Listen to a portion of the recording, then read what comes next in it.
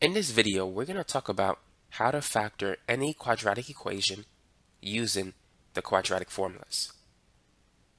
Now, let's say if we need to factor an expression that looks like this: 12x squared plus x minus 20. Now, there are some techniques that we could use to factor it, but because these numbers are large, the regular techniques will take some time. Fortunately, we could use the quadratic formula. And here it is. It's x is equal to negative b plus or minus the square root of b squared minus 4ac divided by 2a. A is the number in front of x squared. B is the number in front of x. If you don't see a number, it's a 1. And c is negative 20.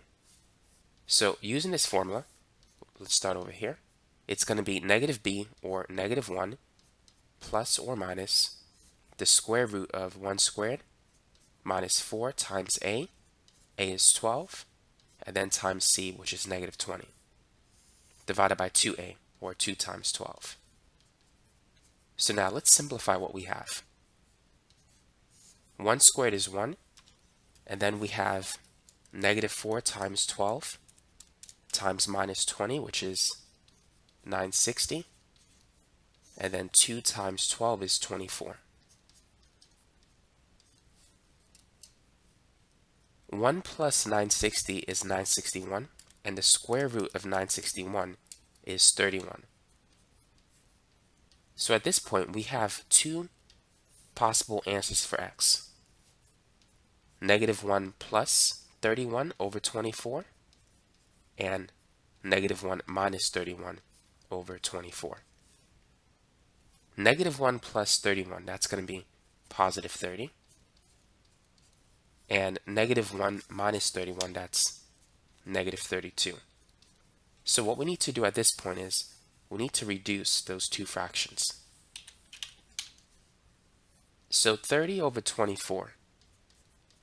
30 is 6 times 5. 24 is 6 times 4. And so we could cancel a 6.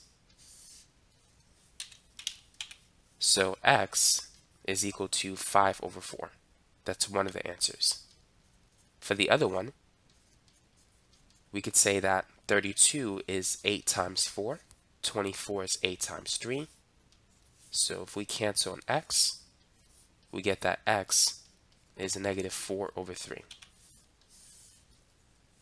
So now, once we have these two solutions, what do we need to do next? What we want to do is move the 5 over 4 to the other side. It's positive on the right side, so it's going to be negative on the left side. So we'll get that. Negative 4 over 3, we want to move it to this side. It's negative on the right side, but it's going to be positive on the left side.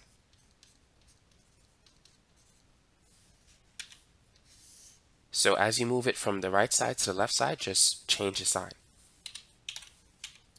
Now we need to get rid of the fractions. So for this one, I'm going to multiply everything by 4. X times 4 is 4x. Negative 5 over 4 times 4, the 4's will cancel, giving us negative 5. And 0 times 4 is 0. Now for this one, multiply everything by 3 to get rid of the fraction. So this is going to be 3x. 4 over 3 times 3. The 3's will cancel, giving us 4. And 0 times 3 is 0.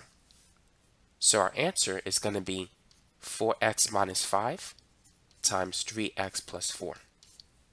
And so that is how you can factor any quadratic equation, including the difficult ones, using the quadratic formula.